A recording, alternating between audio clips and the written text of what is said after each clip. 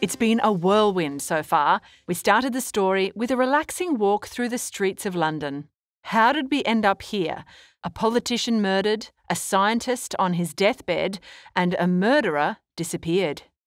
We can only hope our worthy Mr. Utterson can sift through the sordid details of this nightmare. Mr. Enfield and Mr. Utterson are on their usual Sunday walk when they decide to stop at the door where they first discussed Mr. Hyde. They reminisce about those strange times, how they both felt inexplicably repulsed by Mr. Hyde. Though they are both relieved Mr. Hyde's gone, Mr. Utterson still feels saddened by Dr. Jekyll's continued absence. For old time's sake, Mr. Utterson requests that they step into the court of Dr. Jekyll's house to try to catch a glimpse of the reclusive scientist. After all, a visit from an old friend may relieve Dr. Jekyll's mysterious suffering. Sure enough, there by the window sits Dr. Jekyll. He admits he's feeling very low, but expects it won't last long. Mr. Utterson suggests that he grab his hat and come outside to join them on their walk, but Dr. Jekyll is not to be swayed. He does ask them to stick around to chat with him, though, which shows that he misses his friends. Suddenly, Dr. Jekyll's welcoming smile disappears and is replaced by an expression of terror and despair. Dr. Jekyll then slams the window shut and disappears. There's no denying it. They both saw it. The two men continue their walk in silence until Mr. Utterson, with a look of horror, says a quiet but desperate prayer. Mr. Enfield can only nod solemnly as they continue walking. One night, as Mr. Utterson sits by his fireside, as usual, he receives a surprise knock at the door. It's Mr. Poole, Dr. Jekyll's butler, looking pale and shaken. Clearly, this was not a social visit. Something has happened. Mr. Poole tells Mr. Utterson that he has a bad feeling about Dr. Jekyll being locked away all the time, like a really bad feeling. He wonders if perhaps Dr. Jekyll has been murdered. Mr. Utterson follows Mr. Poole back to Dr. Jekyll's residence. It's a wild, cold March night. The wind is howling and the streets are strangely empty. When they arrive, the servants let them in. To Mr. Utterson's surprise, all the servants have gathered by the big fire in the hallway. Men and women, they are huddling like a flock of frightened sheep. A servant boy hands them a candle to light their way, and Mr. Utterson follows the old butler to the back garden. They pass through the laboratory and stop at the foot of a staircase. It leads to Dr. Jekyll's private office on the first floor, where the door is firmly shut. Poole motions Utterson to stand aside and listen while he mounts the stairs to knock on the door. Poole tells whoever is inside that Mr. Utterson is here to see him. A pained voice answers from within, refusing all visitors. Both men walk back to the great kitchen and Mr. Poole asks the critical question. Was that his master's voice they just heard? Mr. Utterson cannot deny it. The voice has changed. Mr. Poole believes that the true Dr. Jekyll has been murdered and an imposter has taken his place. He goes on to tell Mr. Utterson about the imposter's strange behaviour. All week, that thing has been demanding some sort of medicine, writing desperate orders to all the chemists in town, and Mr. Poole would be sent out multiple times a day to look for a particular drug. Then one day, when Mr. Poole suddenly entered the laboratory from the garden, he saw a figure digging among the crates. When the creature looked up, startled, Poole saw that it was wearing a mask. It then cried out before fleeing back into Dr. Jekyll's office. If it was truly Dr. Jekyll, why would he be wearing a mask? And why did he run from his faithful butler of 20 years? Mr. Utterson takes this all in and comes to a reasonable conclusion. Dr. Jekyll must be suffering from a sickness that mangles his features. This would explain the mask, his avoidance of his friends, and his desperate search for a drug to aid his recovery. But Mr. Poole has another detail to add. This mysterious figure could not have been Dr. Jekyll. He is too short. Don't we know a mysteriously short-statured man who happens to be one of London's most wanted? Mr. Poole can only come to one conclusion.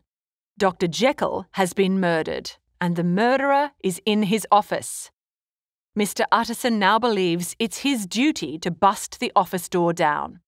As the two men arm themselves, Utterson warns Poole that they're about to place themselves in mortal peril.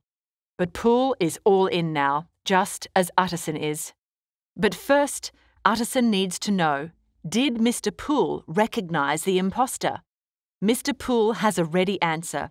He thinks it was Mr. Hyde.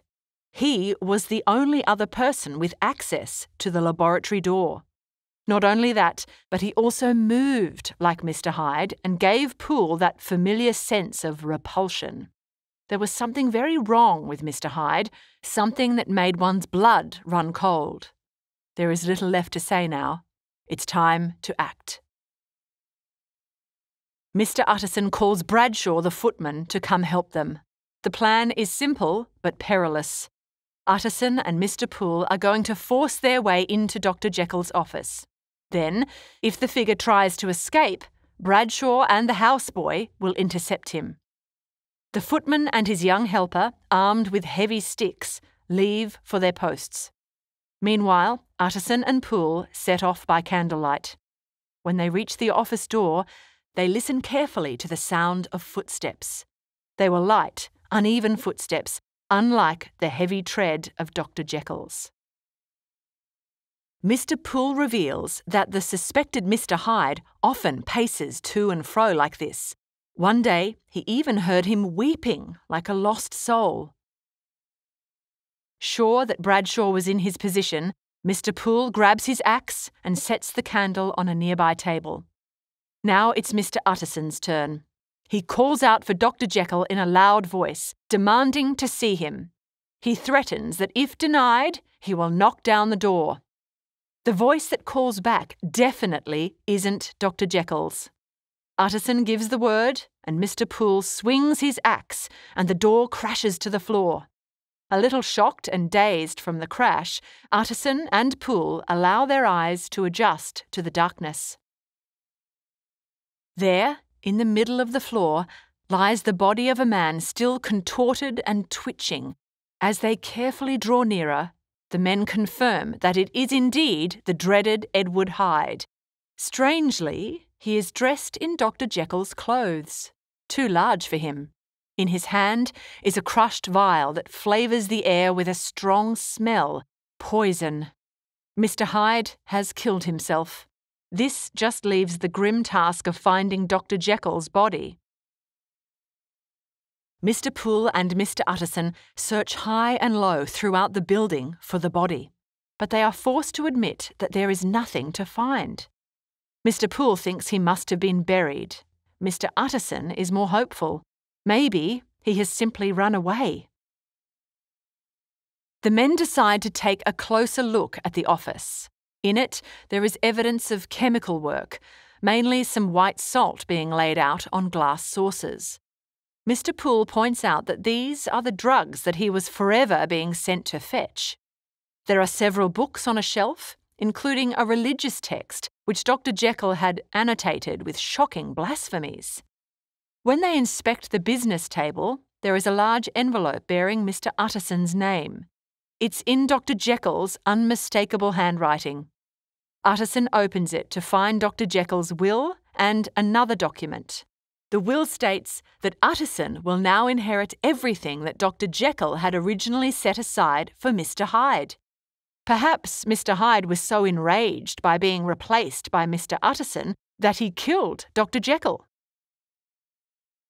Mr. Utterson spots a brief note lying beside the will. It is in Dr. Jekyll's handwriting, dated this very day. The men feel a surge of hope. He could not have been murdered and disposed of in so short a time. As for Mr. Hyde, can it simply be declared a suicide? Do they have enough evidence to conclude this?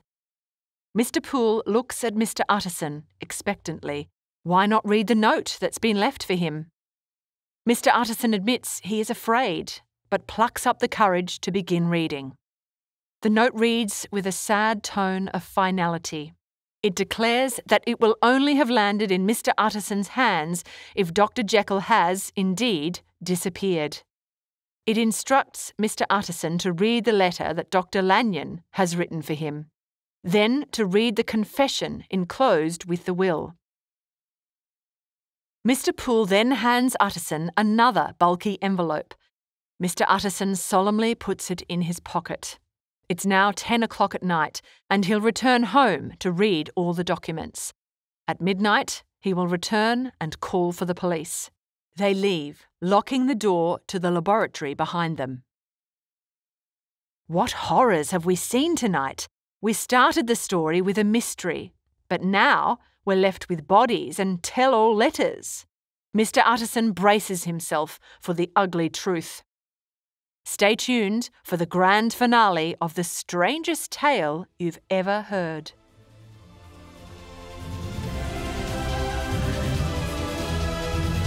We hope you enjoyed this Schooling Online production. For more easy lessons, check out our other videos.